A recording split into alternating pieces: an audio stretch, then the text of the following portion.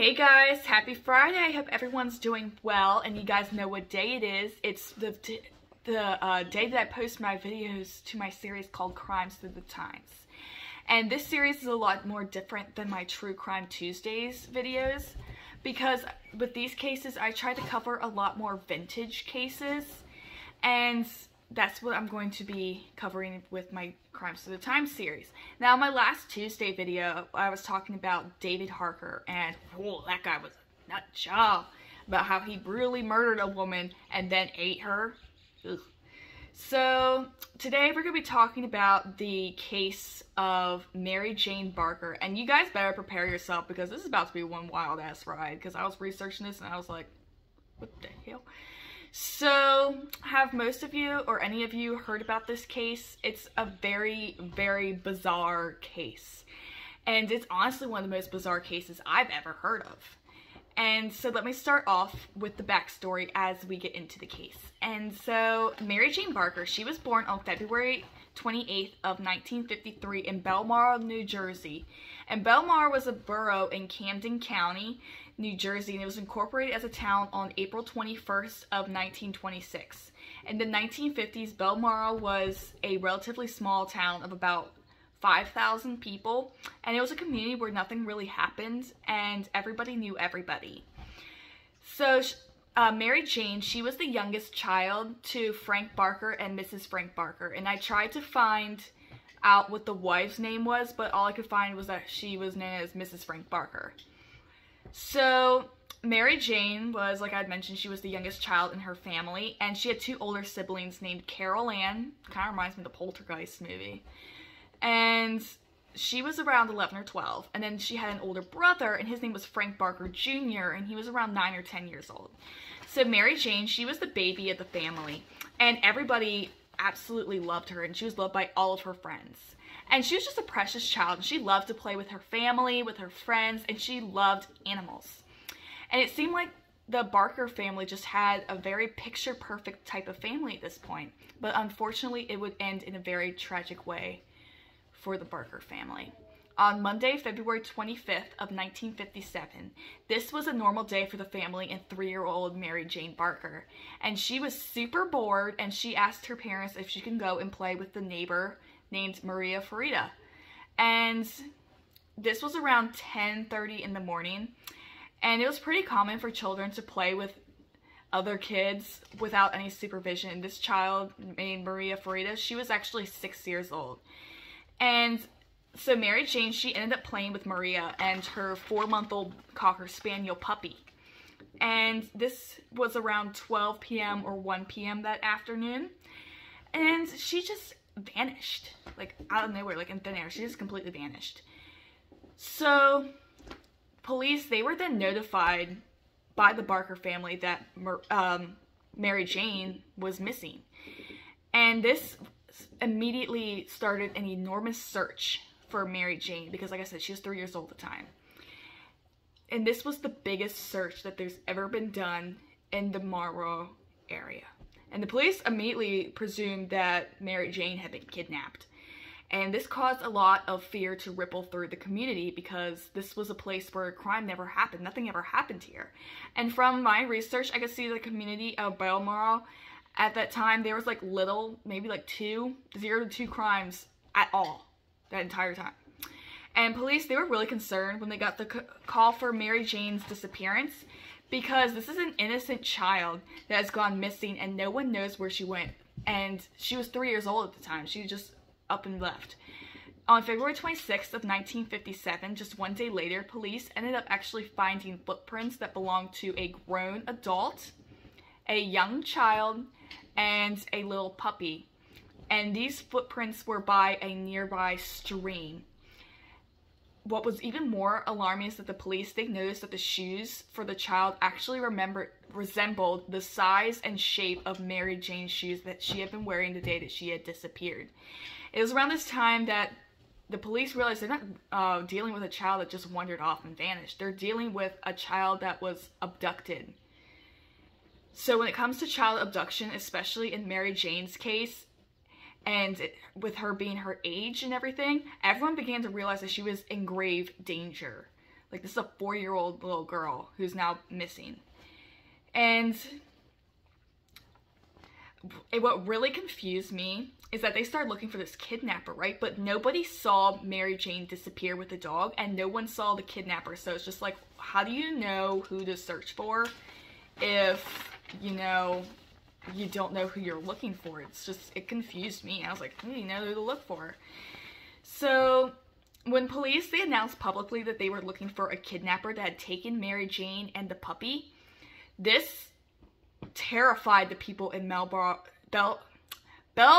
New Jersey. They were terrified. And they were worried about the safety of their own children. What if this unknown predator was still outside? What if this person was still watching the community, the town, the families?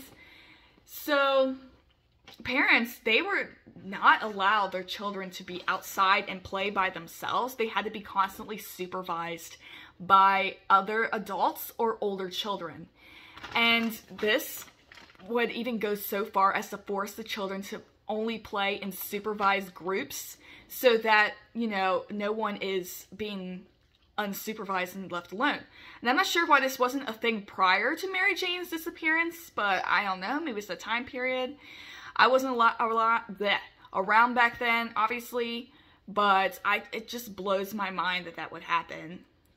So parents, they began worrying that there was actually a child predator out there that had been watching the children and looking for a perfect opportunity to snatch poor Mary Jane.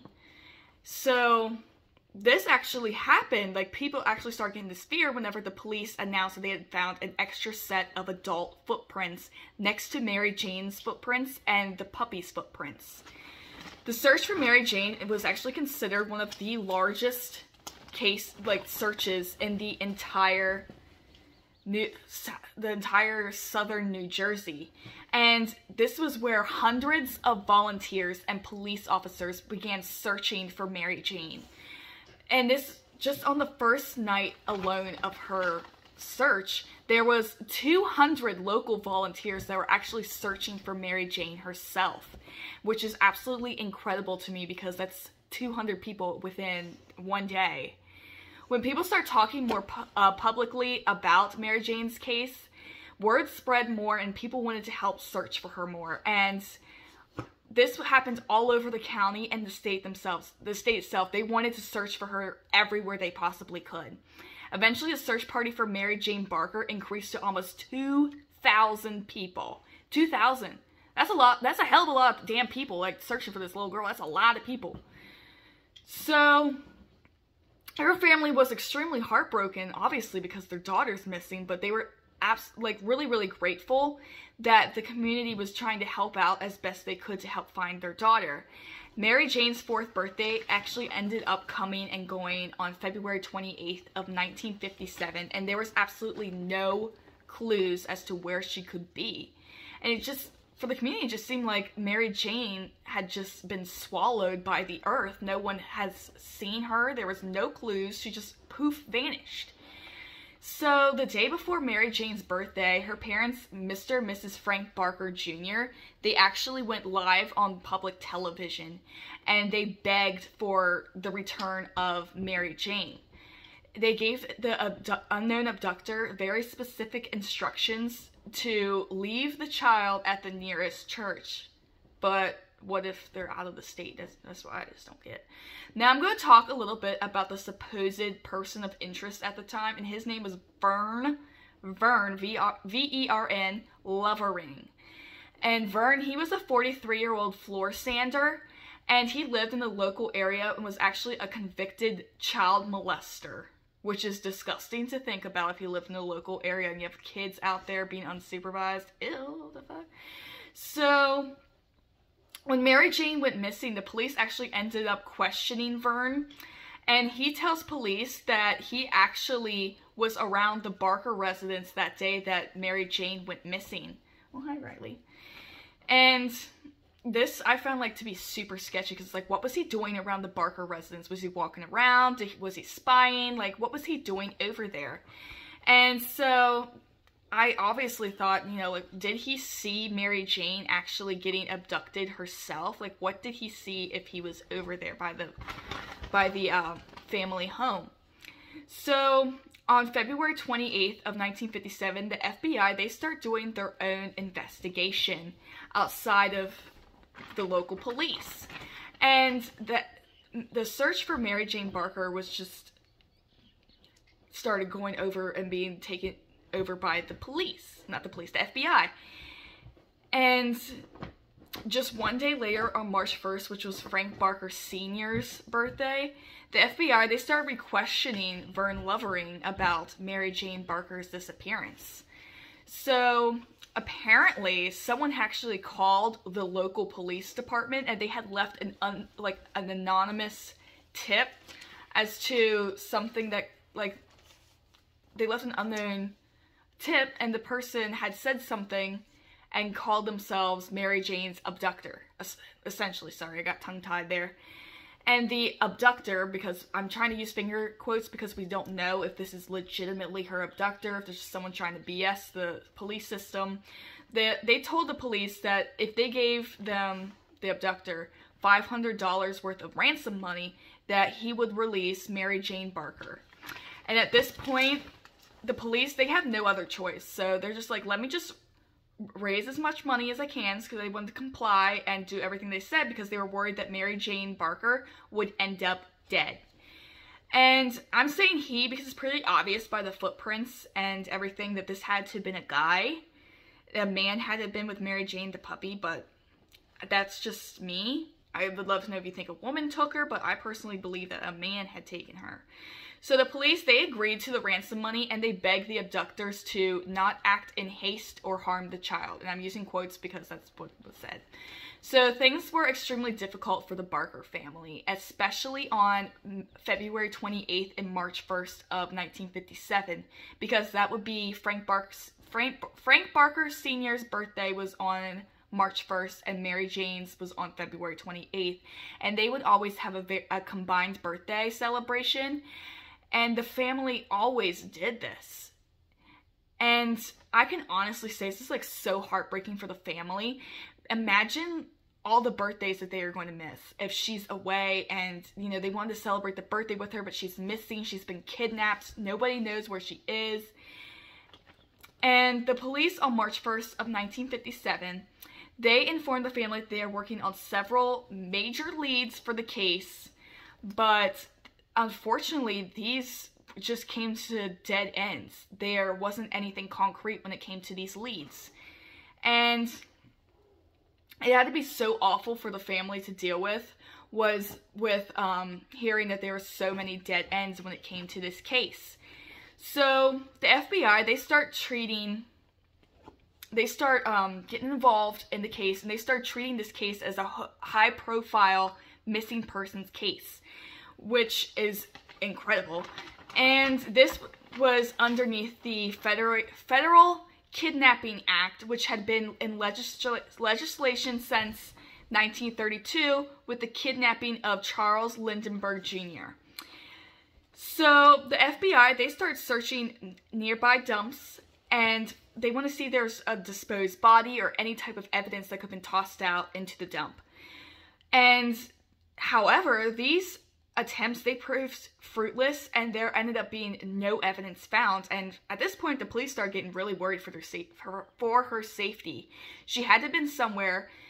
Her body wasn't found at any of those places they looked. Where could she possibly be? She's with a strange person. Who knows where she is?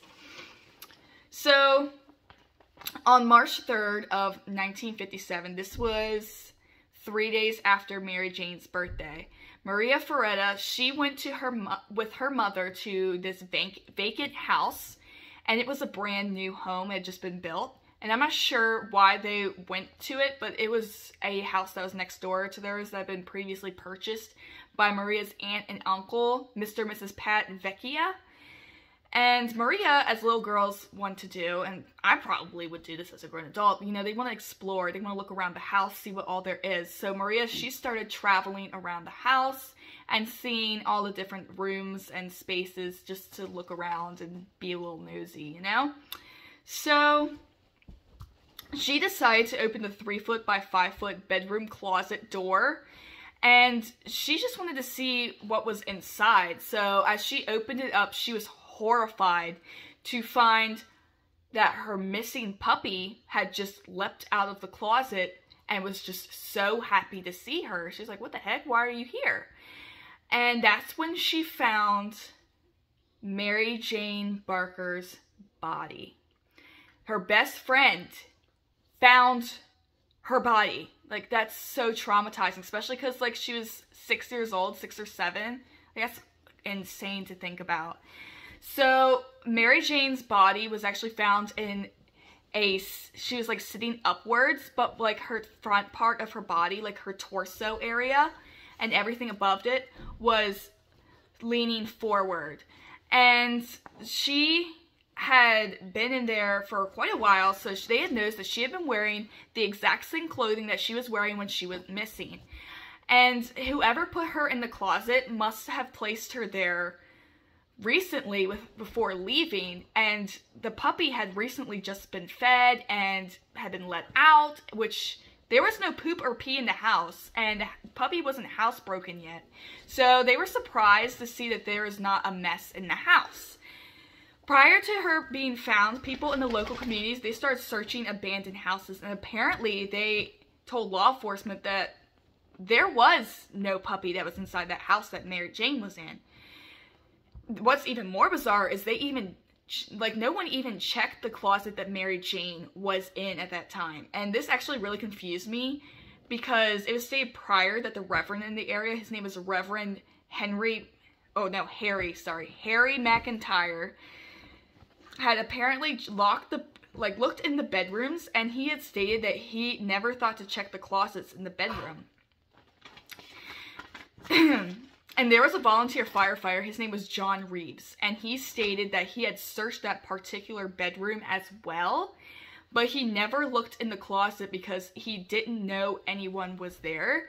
And John Reeves believes that Mary Jane was there at that time, but she was too terrified to say anything, to cry out for help, because she was scared for her life.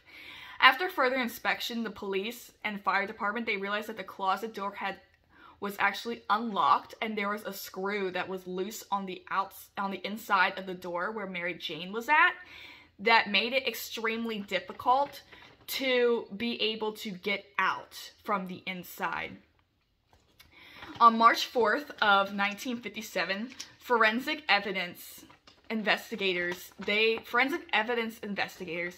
performed an autopsy on Mary Jane's body, and they were quite surprised to see that Mary Jane only had chocolate milk in her stomach, and the chocolate milk was from the day that she went missing. And what was really more bizarre is, like, the entire time that she was missing, she had not eaten at all. So it was so weird. As the investigators check her body, they notice that there's no indications of foul play or sexual assault. So, you know, she was actually kidnapped by someone, and she was lured away from somebody. What was their motive? Why did they feel like they needed to do that? Like, what were they trying to gain out of it? And if she was actually kidnapped, and like I said, if was she lured away for some type of a reason? Was she promised a puppy, a doll, maybe food? I don't know what's happening. So upon further examination, the detectives on her case were able to actually conclude that she had lived in that closet for 3 days without food or water, while someone else had been feeding the puppy.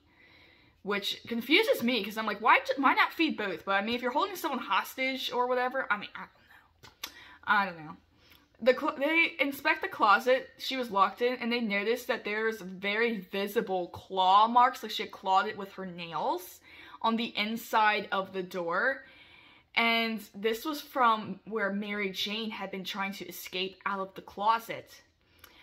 And the dog was still very energetic, though police theorized that the pup was only put in the closet after Mary Jane was already in there, so they picked up the puppy and put it in the closet with Mary Jane. Detectives, they take the sweet little puppy to the vet to study the contents of its stomach and to see why the puppy was still alive. The vets, they inspect the puppy, and they decide that they're going to take the 2-month-old puppy and they were going to euthanize it to examine the stomach contents, which means they have to kill it. And I was so pissed off when I found out about this, because I was like, why euthanize the dog? Like, what the hell is the point of that? Like, he just lived longer than Mary Jane, so why would you need to euthanize it? Just find out why, you know, he lived longer. He just did. I don't know. So, to the vets, it literally made no sense why Mary Jane died before the puppy did. The Camden County, New Jersey coroner at the time, who was named Robert J. Blake, he ruled that Mary Jane Barker's death had to have been an accident. And it was due to starvation and exposure, like exposure to the elements, I guess. This made me think that Mary Jane must have been lured away by lured away by someone, or by accident she ended up in the closet. Somehow she ended up there. And when the door had shut, it had ultimately locked her from the inside. And it's logical, though, that, however, due to this, she wasn't able to get out. She ended up, they say dying of fright. I'm thinking maybe she had, like, a heart attack or something because she was so scared. But I have no idea what dying of fright means, really. So, Robert J. Blake, he had a spokesperson that spoke to the public about Mary Jane. And he had stated the spokesperson stated in a press conference that logically she would not have been able to suffocate because the hole that was in the door was big enough for her to breathe. On March 7th of 1957, the mayor of the town named Cornelius Devenol, he publicly ordered for all closets to end up having a door on the inside as well, so in case someone is trapped in there, they are able to get out. So, once he stated this, it was absolutely mandatory, and almost right away, this change was implicated into all the new houses that were being built at the time. So what I'm going to tell you, you may recall from my previous Boy in the Box case, the calls about his death, so whenever the person came up and they found the body and everything, they actually he did not call the detectives or 911 or anything until after he heard about the Mary Jane Barker case. He was like, oh, Mary Jane Barker, maybe I probably should, you know, call this in. There's a dead boy right here. I might do that. So, Mary Jane's case, like I said, was on the news, it was on the radio. Everyone was talking about this point. Like, this girl just died and no one knows how, why, like, where did she, how, what? That's what everyone was saying, was like, what the heck is going on? So, if you haven't seen that Boy in the Box video that I had done, please go check it out. It's so interesting, and it's a truly wild and bizarre case as well.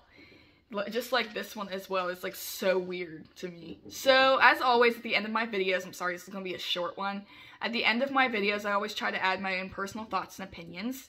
And so, I will say, this is a very sad and bizarre case. Like, whenever I was researching it and I read about it, I was like, how does this happen? How did this little girl end up in this house?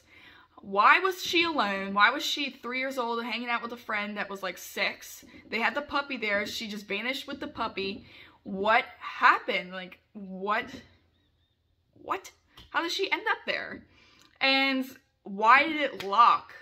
You know, like, whenever she shut the door, does it lock automatically whenever, you know, you shut the door? Like, how did it lock? Did someone else lock her in there?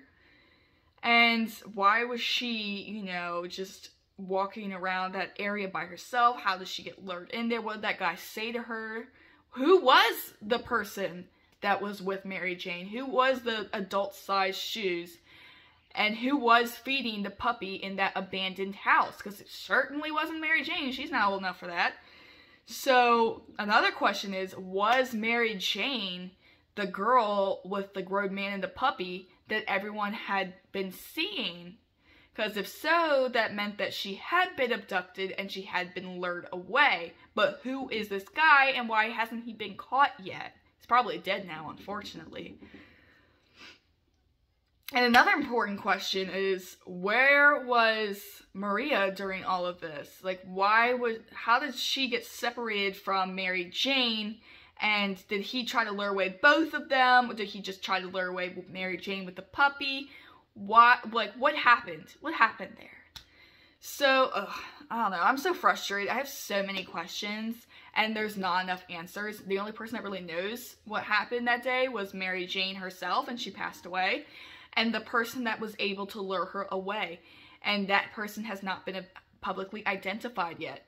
So, as always, I would love to know what your guys' thoughts and personal opinions are down below in the comments section. Please keep everything respectful. Please like this video if you enjoyed it. Please share with your friends if you enjoyed what I was talking about. Please get this case out more, because no one I've seen has even talked about this case. And it deserves to be solved, my goodness. So, make sure, like I said, that you hit that subscribe button, hit that notification bell so that you never miss a video. And don't forget about my True Crime Tuesday videos that I post every Tuesday, and my Crimes of the Times videos that I post every Fridays. So, as that can be said, that was the case of Mary Jane Barker. And I truly hope that you guys enjoyed my video, and I'll see you guys in the next one. Bye, guys.